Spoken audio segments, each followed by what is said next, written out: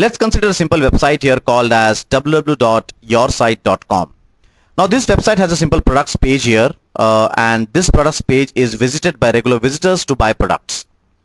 Now in order to increase revenue, the company decides to run a marketing campaign by providing discounts on its products.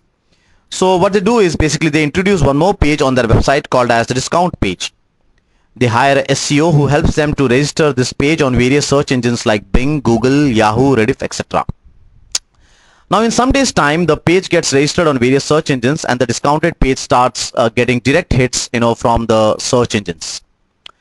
Now after some days, the company decides that it doesn't want to continue with its discount thing, so it basically wants to remove the discounts page. Now while the company wants to stop the discount campaign, they do not want to lose the direct hits which they are getting from this discount page. Now they have two options for this. The first option is that basically they can copy the data what is there of the products page to the discount page, or the second thing is they can provide a response.redirect to the products page. Now the first option, that is basically copying the products page to the discount page, copying the products page data on the discount page, can be a problem. Why? Because the search engines can penalize for duplicate contents. It's very much possible that the discounted page, which is now been listed into various search engines like Bing, Google, Yahoo, Rediff, etc., they can get delisted.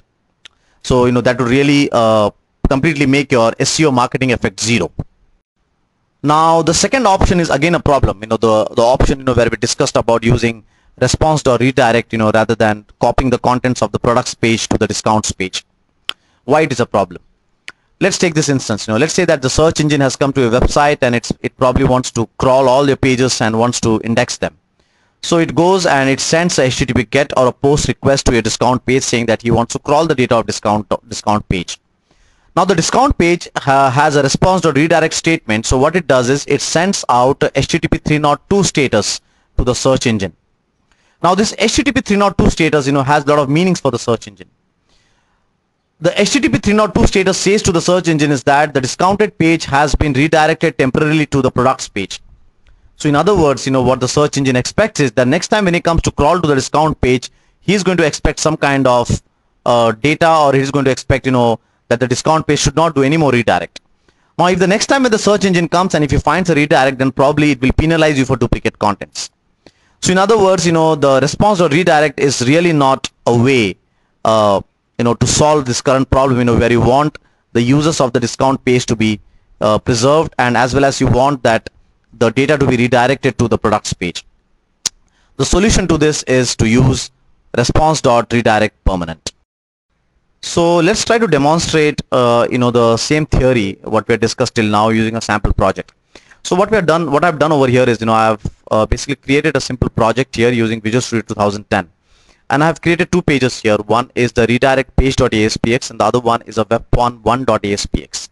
And what we'll do is, from the webform1.aspx, we will redirect to the redirect page.aspx using three ways. One is by using response.redirect. So you can see that I have a button here which basically will use the response.redirect statement. The other button will use the response.redirectpermanent statement. And in case you have, the old ASP.NET, let's say that you want to do a response.redirectpermanent using the old ASP.NET way, then I have an old button over here also to show that how to do it. So basically what we'll be doing is, from this webform1.aspx, we'll be redirecting to the redirect page.aspx using three methodologies. And what we'll do is, we will also run a small sniffer to see that how the HTTP status code actually works internally. Now, if you go to each of these buttons, for example, if I go to response or redirect, so you can see that, basically I'm using the response or redirect statement. If you go to the response or redirect permanent button, you will see that I'm using the response or redirect permanent statement. So in order to do the response or redirect permanent, you have to use the redirect permanent function of the response object. Now in case you have old ASP, in case you are using ASP.NET 3.5 or 2.0, what you can do is you can set the response or status manually, and you can use the response or redirect location. It will have the same effect as you have for response or redirect permanent. So what we'll do is now let's run this project and let's try to use a HTTP sniffer, to see that what actually happens internally. How are those HTTP status code exchanged between the browser as well as the web server. So here's my application which is running, and you can see that there are 3 buttons over here as we have discussed in our sample code. Now what I'll do is I'll go and I will run my HTTP sniffer here. So this HTTP sniffer will basically tell me how the exchanges of messages are taking place between the browser as well as my ASP.NET web server. So let me just go to debug program, and basically let me just go to Firefox and say run and debug.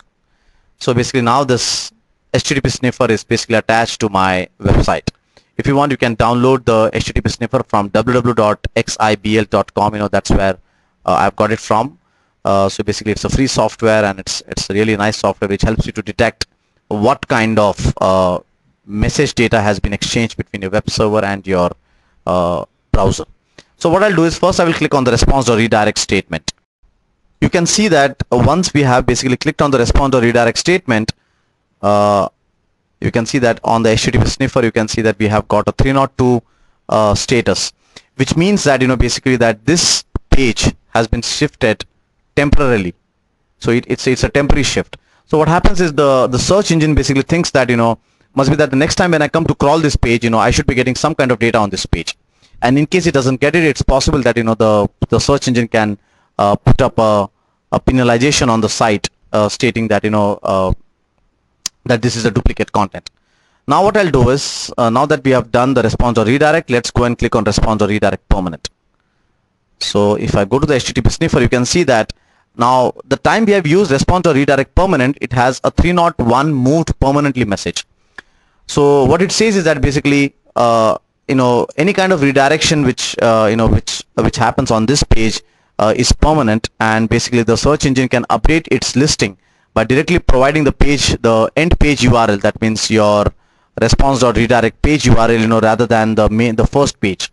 So over here basically what happens is the search engine updates its database with the new page name and removes the old page from the URL. So anybody who comes to the old page, what it will do is it will check its mapping and it will directly come to the new page URL. And the very important point is that the search engine will not penalize you for duplicate data. Why? Because now we have already said that basically this is a permanent redirect.